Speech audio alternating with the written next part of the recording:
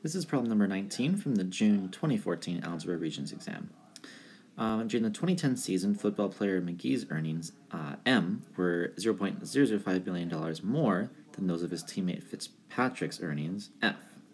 The two players earned a total of $3.95 billion.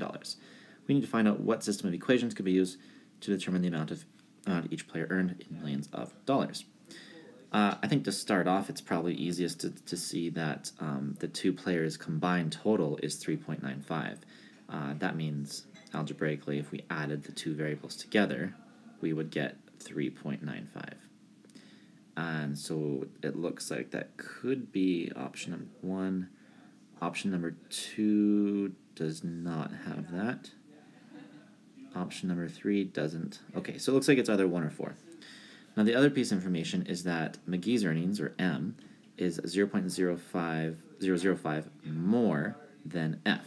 That means M is going to be 0.005 more than F. So it would be F plus 0.005. And we can see that is in option number 4, right there.